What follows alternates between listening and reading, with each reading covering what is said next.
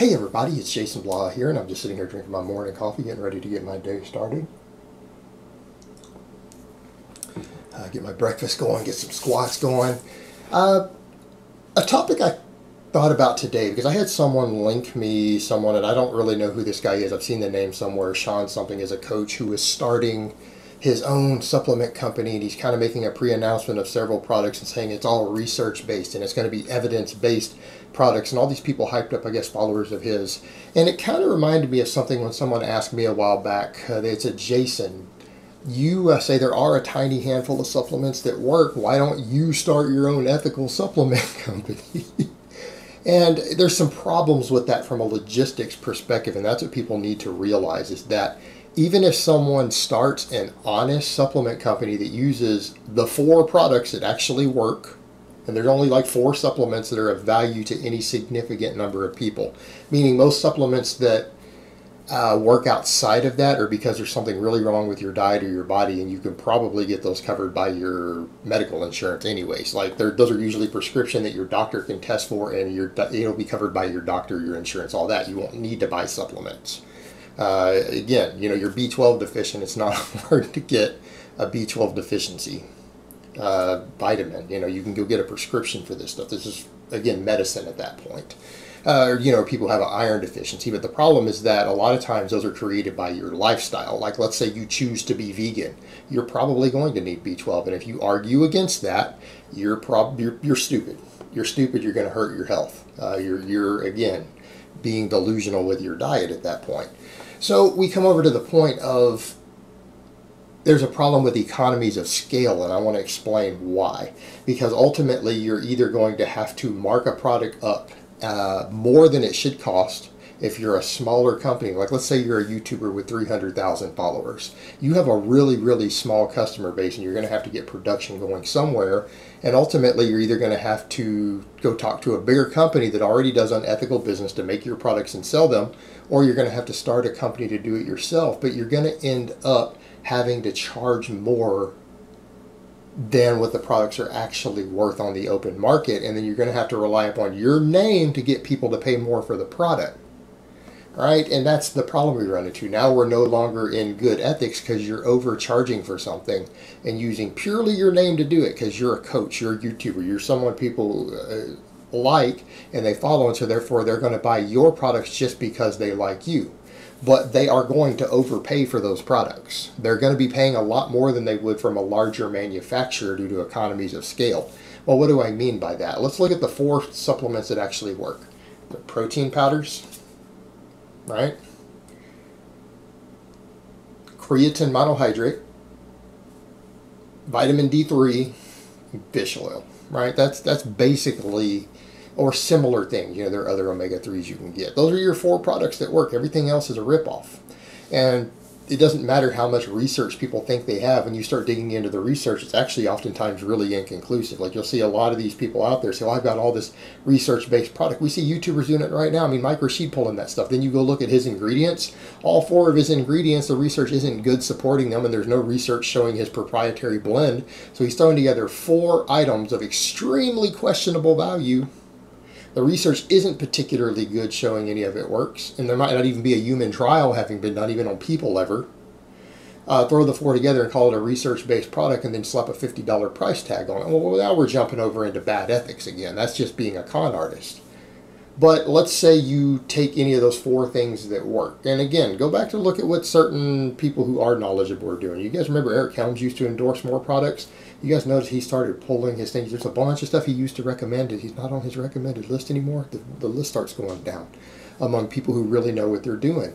And in fact, you're only finding a handful of knowledgeable people still pushing BCAAs, and that's only because they're financially invested in it. Right? The meta-analysis, multiple of them now are showing BCAAs aren't really useful towards your goals. They're not a good product. They're not helpful outside of what's in your food already or in your protein powder. So you've got those 4 products that work. Well, why is there an economy of scale issue? Okay, we'll take protein powder and creatine monohydrate. The problem you have is that most protein powder companies out there, when they start digging into it, like if you go look at Consumer Reports, you don't even know what you're getting. A lot of times the protein powders tend to be underdosed. You will find oftentimes excessive levels of contaminants, and when people go through and measure it, like Consumer Reports has done, these aren't even safe half the time, meaning your amount of lead or arsenic or something like that will sometimes be 3, 4, 5 times higher than it really should be ideally in those products. Then you find a small handful of really, really big companies, because they've got economies of scale, they're well established, who make basic products. Like a perfect example, Optimal Nutrition is a perfect example. They make protein powders in blends that are proven to work pretty well as far as a wide range of people willing to enjoy the flavor and actually drink it, because if you do a protein powder, you actually got to make it taste somewhat decent, and protein powders, even the best tasting ones, wear on you real fast.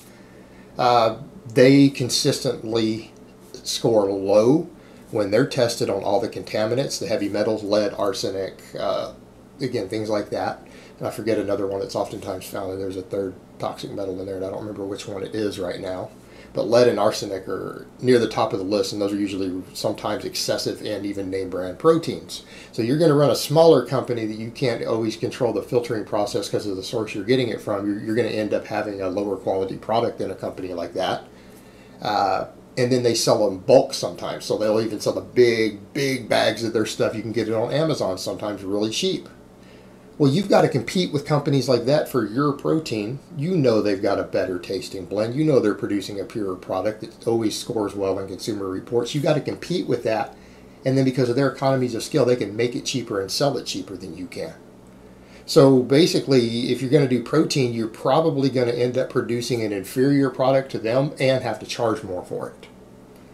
All right, we're now getting into you're simply selling your name and your reputation as a coach, a YouTuber, whatever at that point. You're competing with a better company that makes a better product at a lower price because of their experience in the game, their economies of scale, the amount of volumes they produce. They do it cheaper. Same thing with creatine. Everyone wants to do these proprietary blends. You got companies like them, and Optimal Nutrition does make some garbage products. They make products that don't work, but they only have a handful of products outside of protein, and they tend to be very basic stuff. Oh, creatine monohydrate, that's what's in it. BCAAs, that's what's in it. All right, that's kind of what you want, because blends don't actually work. When you start doing the research, a lot of these blends don't have any benefits over that one ingredient that's thrown in. People make proprietary blends so they can mark the price up and have an excuse to sell it, because you got to compete with companies like that. Now, you can beat their price on creatine when you go buy just bulk creatine in a generic label, right? You can do it that way, but if you want something with a pretty label from a name brand, you go with someone like Optimal Nutrition. But you're not going to be able to sell creatine cheaper than they are and make a profit, because you, as a smaller company, you're going to be forced to just buy bulk powder, mix it, put your own label on it. They do all that cheaper. You're probably going to have to charge $1 or $2 more than they do for the same amount of creatine, maybe even $3 or $4 more per container, in order to make a profit off of it, because you're going to be at a different economies of scale than they are. It's the same product, and all creatine products are the same. Anything in that creatine product besides the creatine monohydrate, which is dirt cheap, it's dirt cheap. I buy it for, I think, $17 a kilo is what I buy it at bulk, just for my use. You buy a kilo at a time and you're done. But if you want a name brand instead of just a generic powder, you go with someone like them. Well, other people can't make that same product for less if you're a smaller company that you're only going to produce 1,000 units a month to sell. You can't compete with them. Again, just in terms of production. So you've got to compete with that. Well, how are you going to do that and make a profit? You have to mark the price up. You're going to have to charge more for the same product, and you know your product's not better, and in some cases, again, due to your costs and everything else, it might be a slightly inferior product. You have to compete with them. The same thing when we come to the D3 and fish oil. There's already reputable vitamin companies, as there is such a thing, that mass produce these, that you can buy them, again, just a big thing of fish oil that's been properly filtered that you can throw in your freezer. You can buy them at any grocery store, buy them off Amazon. Vitamin D3, same thing. You just mail order it from all these companies that have tons of years making this stuff. They produce large economies of scale. You can get vitamin D3. And I mean cheap. So it's like you have these companies who will sell you these products for like a $5 a month for your 1 month supply is like $5. You making your own company, you've got to compete with that. Well, you can't compete with that. All you can do is sell your name on it so that people are willing to pay more for your exact same identical product, but with your name on it. So what people end up doing to justify that, and we're seeing YouTubers do that all the time, they'll throw 2 or 3 or 4 other ingredients in to make a proprietary blend so that they can charge $20 or $30 for a $5 product that you could go buy that for $5 from an already larger manufacturer with better quality controls and a larger production in place. You guys see the problem here? So when we start talking about doing an ethical supplement company, making one yourself, a smaller one, and actually doing it in a way that produces a product of value to your consumers, you can't do it. You can't compete with what's already there because all the products that work are very generic and they're already mass produced, and people can sell single ingredient products already who are big manufacturers.